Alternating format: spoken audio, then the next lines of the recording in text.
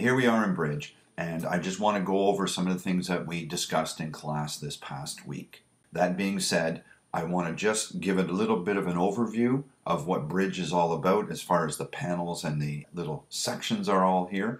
And then what I'm going to do is describe them in detail. So over here we have a folder section where we can see our individual folders as that tree structure we're so familiar with. The tab to the left is our favorites. And if I was to click on any one of these tabs over here, or folder icons, that will take me directly to that folder. So rather than having to always constantly drill through to find the folders that you always go to on a very regular basis, what I'm going to do is show you how to create a shortcut to your favorites so you don't have to drill through this tree structure all the time. In order to do that, I want to bring the images folder and put it into my favorites. Like I said, in order to do that, I have to go to the one level higher than where I am currently so I can actually see that folder in here. Now I see the folder is right there. I click on the favorites tab. I click on the images folder to select it, and then I just drag it over here, and I'm just going to make sure that I see that little yellow line, and I release the mouse, and now I have my images folder. If I was to click on that, you would see exactly the same as what we see over here. So now I'm just going to scoot this up so we don't see too much of this other nonsense that's going on. And here is my folder structure.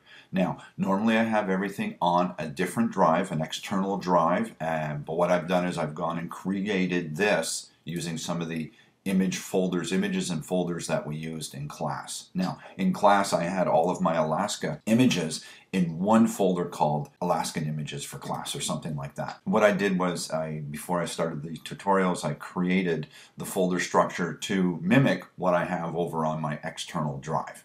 On my external drive, I have a folder called Images. I do not put my photographs that I capture with my camera inside the Pictures folder down here. I do that. I don't put the stuff in there because there are other graphic applications that automatically default to this folder, and if I want to go and make a backup, then I don't want to be backing up all that other stuff that other applications automatically default to going into. So if you're familiar with iPhoto, you'll know that iPhoto dumps everything in there, and there's a little bit of a tracking mechanism or cataloging, if you will, that iPhoto uses, and it's all inside there as part of the, I guess, the library. I don't know, I don't use iPhoto. So what I've done is I've created a folder at that same level as my documents and my downloads and all that other stuff, and I've called it Images. Now, inside my Images folder, I have 3 folders. This one here is my raw folder, and inside my raw folder, I have individual photo shoots. As an example here, I have, when I was on an Alaskan cruise, I created a separate folder for each day. So here we go, we can see them, and the folder structure is inside the raw folder. The folder name starts with the word raw. And then there's a hyphen, and then there is a 4-digit sequence that I start off with. So obviously the first folder would have been 0001. So now for day 1 of the cruise, 0084. The second day of the cruise, 0085, and so on and so forth. And you can see that how I start this structure off is RAW hyphen the folder sequence number, and then hyphen, and then the year, the month, the day, hyphen a text descriptor. That's what I do. Do what you want. I'm just showing you so you understand when you see my stuff in the tutorials or in the classroom, you'll understand where I'm coming from. Now, I didn't make this up.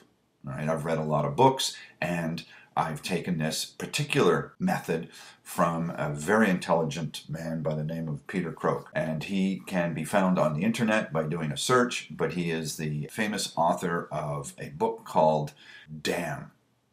something along those lines anyways, and it just stands for digital asset management. The only one thing that I have done that's a little bit different from him is I've created this other folder here that has the, what do you call that guy there, the asterisk or something like that, and I held down the option key and hit the asterisk. It gives me a bullet. Bullet generally means that this folder is going to go to the top of the structure. If you take a look at this, if I took the bullet out, then this folder would probably go in between the DRV and the RAW. So I've set that up to be a little bit higher. Now this is the thought process. Import all the images from that I shoot in RAW. I import them into their specific RAW folders. Now, once I'm finished doing my stuff in RAW and I want to export them out to PSDs or TIFFs or JPEGs or whatever you have, then I would put them in their respective folders over here. So if I had something from the date of June 16th, 2009 from that Alaskan cruise, and I processed them out and made web versions or stuff for printing or whatever it is, they would go in that folder, and so on and so forth. So I can actually keep track of everything. And then when I want to go and back up, and the reason why I do this is when I go to back up my RAW files, I'm not backing up all of the derivatives. That's what this stands for, derivative. What is a derivative? It's any image that is pixel-based that is generated from the original RAW file. It could be a JPEG, it could be a TIFF, it could be a PSD. It could be any number of file formats, but those are the most common ones that are used today. Okay, so this is where my RAW files live, and if I want to back that up, not a big deal. I'm only backing up just my RAW files. When it comes to backing up the DRVs, these guys could have gigabytes of stuff in there depending on what I've done with the images and how many I've actually processed. We all know that multi-layered PSD files occupy a lot more space than a RAW file. All right, now you might be wondering what this is for, and these are my initials. So I'm trying to keep things in a common thing with the 3 letters. So I figured, what the hell, I'll just use my initials here and I'll put that little bullet symbol at front so it goes to the top of the stack. Now, what is that for?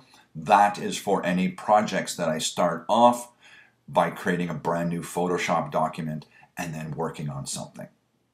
Rather than put them, some of these bizarre projects inside here, the derivative might not have anything to do with any of these images. Maybe I'm just creating something like a screen capture or a title image, or I'm creating collage, banner, an advertisement. If I'm getting ready to do a promo for my courses that I'm doing online, then I'm going to be starting from scratch, and I'm going to import images from a variety of my folders to create this composite that I can actually use as an HTML email and fire that off, so people are not just getting text, but they're getting a visual in their email as well. Anyways, what I'm getting at is I would put those guys over into here.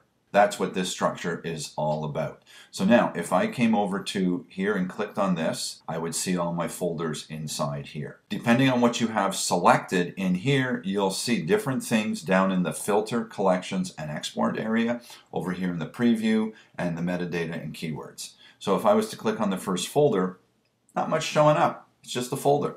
But if I were to come into that first folder and see these images, click on this guy, now we're starting to see a number of different things over here, over there, and everywhere else. So let's ignore, for the most part, the folder section. I think we understand that. We're going to start looking at some of this filtering stuff. So now, when I have an image selected in the content area, over here in the far right column, we can see that we have the top row with our preview, and then the bottom row here shows us our metadata and our keywords. So what I'm going to do is I'm just going to put my cursor on the divider and expand this out a little bit so I can get a larger preview. I can also scoot this down to get something a little bit larger, and if I want this to go even larger, so now I've got a larger preview, and this is really a neat way to go. So now all I have to do is hit my right arrow key and I can start knocking through these guys. All right, there we go. So now what I want to do is I want to show you that inside this particular folder we have no keywords associated with this. Wow, I guess we're going to have to do that, and that's what we're going to be talking about a little bit later on. and exposure time values and all this kind of stuff. But what it is showing me is that amongst these 7 images, I used 3 different lenses. I have one image that was shot with my 24mm, and that I'm going to probably assume that is this guy here.